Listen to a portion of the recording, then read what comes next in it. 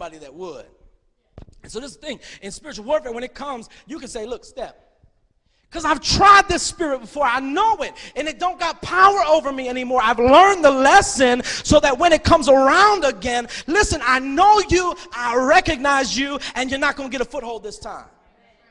If you wonder why the devil keeps trying you in that same area, maybe because you haven't won in that area yet. But if you win in that area, then the devil going to have to try you some other way. Hallelujah. It's time for us to upgrade our testimony resume. For real. For real. It's time for us to stop fighting the same battle, the same battle. Listen, don't you have anything else you've been fighting? If not, that's okay. But listen, learn the lesson, whoop the devil, and keep moving. Thank you, Jesus. Learn the lesson and keep moving, because this is the thing. When the devil, he's roaring roaming to and fro, seeking who he may devour, like a roaring lion. He's not a roaring lion. Hear me. Scripture said it's the Lion of the tribe of Judah. We come from a real lion.